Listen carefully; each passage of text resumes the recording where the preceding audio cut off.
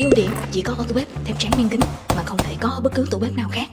Nghe nói tủ bếp thép tráng miếng kính bền bỉ lâu rồi, bây giờ mình thử xem sao.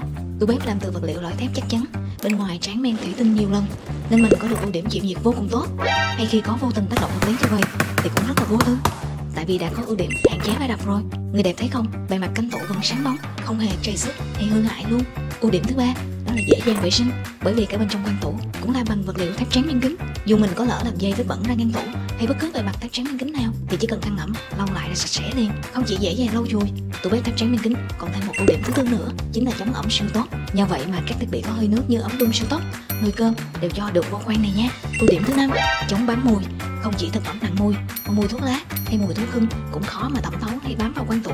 Ưu điểm thứ sáu, tự do tùy chỉnh với nam châm, bởi vì có loại kim loại cho nên mình dùng được móc treo nam châm trên bề mặt, không cần đục tường treo kệ nữa người đẹp ơi. Thanh chiên ăn trong khoang cũng có gắn nam châm, mình dùng để chia khu vực phân loại chén dĩa, giúp mình có thêm ưu điểm thứ bảy, gia tăng sức chứa. Cách này giúp ngăn tủ gọn gàng, nhanh chóng tìm thấy vật dụng ngay khi cần, lại còn tận dụng khéo léo không gian nữa.